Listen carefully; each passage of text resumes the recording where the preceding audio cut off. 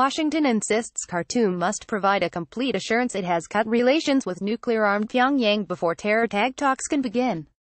Sudan has to terminate all business ties with North Korea before any talks could begin for removing Khartoum from the U.S. terrorism blacklist, a top U.S. official said on Monday.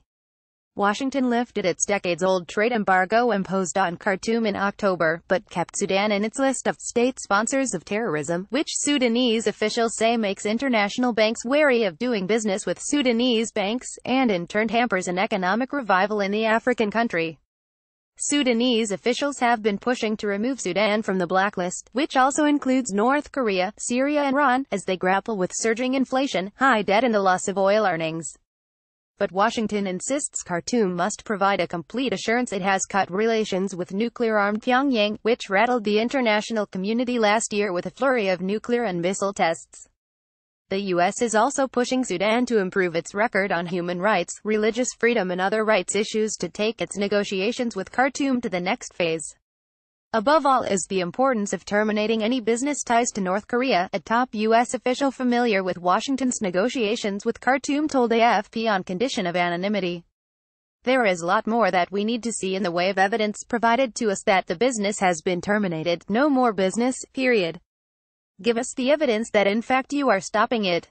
That's what they have to do with us. Khartoum says it is committed to respecting all resolutions passed by the UN Security Council against North Korea. Sudan confirms it has no relations with Democratic People's Republic of Korea at any level, the Sudanese Foreign Ministry said in a statement on Sunday. The call on Sudan comes as there are signs of a thaw in relations between Pyongyang and the outside world, with leader Kim Jong-un meeting his South Korean counterpart on Friday, ahead of an planned summit with U.S. President Donald Trump. Sudan and North Korea have had no diplomatic relations for years, but some rights and campaign groups allege that the two have engaged in military ties.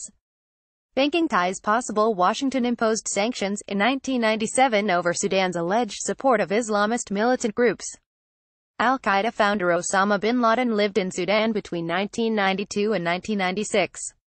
After decades of strained diplomatic relations, ties between Washington and Khartoum improved under the presidency of Barack Obama, later resulting in the lifting of sanctions by Trump last year. Sudan's overall economy was hit hard after the South separated from the North in 2011, taking with it about 75% of Greater Sudan's oil earnings. With a foreign debt of more than $50 billion and a plunging pound against the dollar because of an acute shortage of foreign currency, a quick economic revival that Sudan was expecting after lifting of the sanctions has failed to materialize. They got to make immediate progress on the SSTL concerns and issues to clear the way on all the other financial and debt issues that they faced, the U.S. official said. With the lifting of the sanctions, Sudanese banks are now eligible for corresponding banking relations with the United States, the official said, but clarified that it was not for Washington to restore U.S.-Sudan banking ties. U.S. banks would make their own decisions based on answers to questions like whether Sudan is still on the SSTL or how effective Khartoum is at stopping money laundering, the official said. But I would say that the door is now open. There is a chance for banking ties to be resumed.